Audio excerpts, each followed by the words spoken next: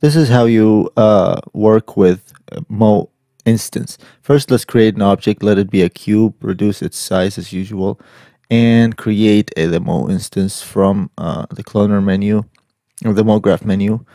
Select the MoInstance and then put the cube as a child of the MoInstance. Now we have to animate the MoInstance, not the object. So for that, we're not gonna animate it manually. We're just gonna put a vibrate tag by right-clicking, going to animation tags and choosing vibrate. And it's a random vibration, so we enable position and put 500 on each axis to animate it 500 centimeters. Now if you go back and play the animation, you'll see this is what the MoInstance does. So it looks, let's give ourselves more frames. So go back and animate it again, play the animation again. It looks at where the MoInstance was and creates an object at each frame.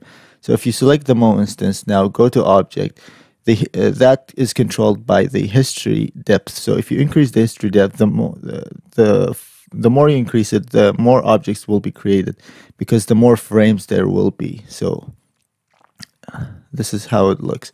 Now let's put it back to 10. Go back to the beginning. You can also affect the MoInstance by effectors. So and the best effector to do that is step effector. So while the MoInstance was selected, I created the step effector, and you can affect the scale of the clones. So go to parameter and change the scale to -1. That means reduce the size to -1, which means the trail of object will be tapered off like this.